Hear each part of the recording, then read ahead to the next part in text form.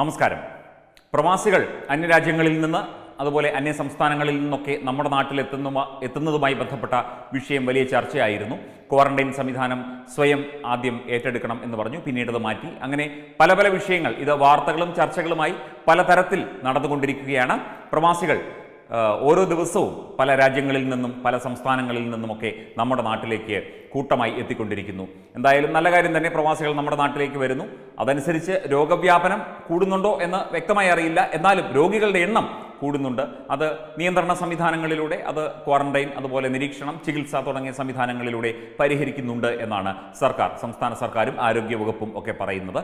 അത് വേണ്ട രീതിയിൽ നല്ല രീതിയിൽ തന്നെ നടക്കട്ടെ. ആ സംവിധാനങ്ങളൊക്കെ അന്യനാട്ടിൽ നിന്ന് നാട്ടിലേക്ക് പ്രവാസികൾ വരുന്നതിലൊക്കെ എല്ലാവർക്കും സന്തോഷമേ ഉള്ളൂ. അന്യനാട്ടിൽ ജോലിയില്ലാതെയൊക്കെ കഷ്ടപ്പെട്ട് ബുദ്ധിമുട്ടിയൊക്കെയാണ് പ്രവാസികൾ നാട്ടിലേക്ക് വരുന്നത്. അത് നമ്മുടെ നാട് തന്നെയാണ് അവരെ സ്വീകരിക്കേണ്ടത്. കാരണം നമ്മുടെ നാടിനു കൂടി ആയിരുന്നു അവർ അവിടെ അധ്വാനിച്ചിരുന്നത്. ഇപ്പോഴും അവിടെയുള്ള പ്രവാസികൾ അത് തന്നെയാണ് ചെയ്യുന്നത്. അവരുടെ കുടുംബത്തിന് വേണ്ടി മാത്രമല്ല, അല്ലെങ്കിൽ അവർക്ക് വേണ്ടി മാത്രമല്ല, സ്വന്തം നാടിനു കൂടി വേണ്ടിയാണ് അവർ അവിടെ ചോരയും നീരുമൊഴുക്കി കഷ്ടപ്പെടുന്നത്. അത് വാസ്തവം.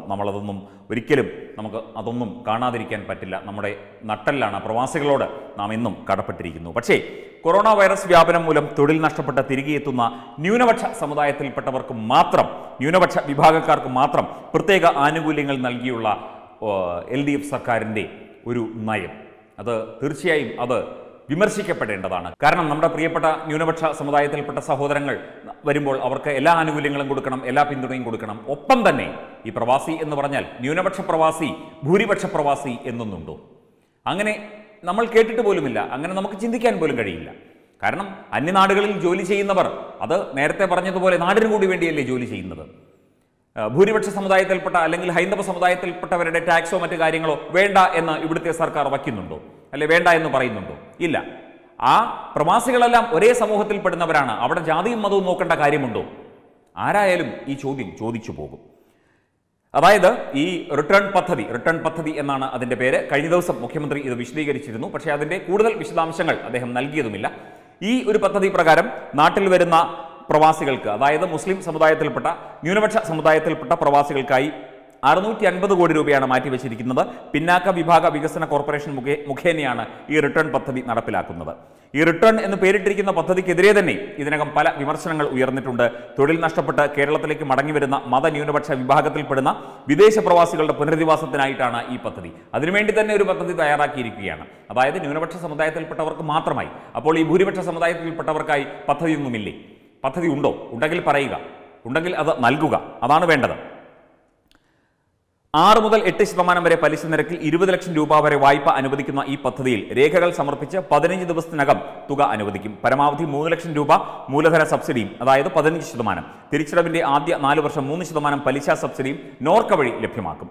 ഈ പദ്ധതി പ്രകാരം പിന്നാക്ക വിഭാഗ വികസന കോർപ്പറേഷനിൽ നിന്ന് സംരംഭങ്ങൾ ആരംഭിക്കുന്നതിന് 20 ലക്ഷം രൂപ വായ്പ എടുക്കുന്ന പ്രവാസിക്ക് വായ്പാ ഗഡുക്കൾ കൃത്യമായി തിരിച്ചടയ്ക്കുകയാണെങ്കിൽ വായ്പാ കാലാവധിയായ 5 വർഷത്തിനകം മുതലും പലിശയുമടക്കം തിരിച്ചടയ്ക്കേണ്ടത് മുതലിനേക്കാൾ കുറഞ്ഞ തുകയായ 18.5 ലക്ഷം രൂപ മാത്രമാണ് എന്ന് കണക്കുകൾ വ്യക്തമാക്കുന്നു. ന്യൂനപക്ഷക്കാരായ സംരംഭകർക്ക് പദ്ധതികൾ ആരംഭിക്കുന്നതിന് 5 ലക്ഷം രൂപ വരെ 6% വാർഷിക പലിശ നിരക്കിൽ പ്രവർത്തന മൂലധന വായ്പ അനുവദിക്കും എന്നതാണ് സർക്കാരിന്റെ നിലപാട്. പക്ഷേ ഇതൊന്നും ഭൂരിപക്ഷ സമുദായത്തിൽപ്പെട്ട പ്രവാസികൾക്കില്ല. അവർക്ക് യാതൊരു സഹായമോ ഇത്തരത്തിലുള്ള പിന്തുണയോ ഒന്നും കൊടുക്കുന്നില്ല എന്നാണ് അറിയാൻ കഴിയുന്നത്. അല്ലെങ്കിൽ അതിനായൊരു പദ്ധതി ഇതുവരെ ഉണ്ടാക്കിയിട്ടില്ല. ഇത് ശരിയാണോ?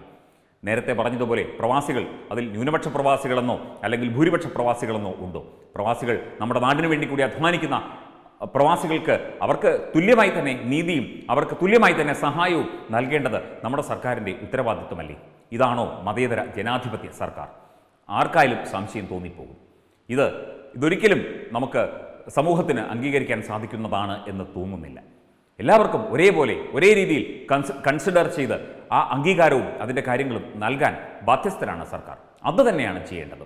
അല്ലാതെ ഇവിടെയും മതവും മറ്റു കാര്യങ്ങളും മതപ്രീണനവും ഒക്കെ കലർത്തി ഇതാണ് വർഗീയത. അല്ലാതെ നേരത്തെ പറഞ്ഞതുപോലെ അല്ലെങ്കിൽ മുൻപ് പറഞ്ഞതുപോലെ വർഗീയത എന്ന് പറയുന്നത് ഒരു ഹൈന്ദവൻ പറയുമ്പോൾ അത് വർഗീയതയും ഒരു ന്യൂനപക്ഷ സമുദായത്തിൽപ്പെട്ട ഒരാൾ പറയുമ്പോൾ അത് മതേതരത്വവുമായി മാറുന്ന കാഴ്ചയുടെ മറ്റൊരു ഭാഗമാണ് ഈ കാണുന്നത്. ഒരിക്കലും അത് അംഗീകരിക്കാൻ സാധിക്കും എന്ന് തോന്നുന്നില്ല. വർഗീയത ഈ രീതിയിൽ സർക്കാർ സംവിധാനങ്ങളിലൂടെ കടന്നു വരുന്നത് അത് ഒരിക്കലും ശരിയായ ഒരു നടപടിയല്ല. വെബ് ഡെസ്ക് തത്വമൈ ന്യൂസ്.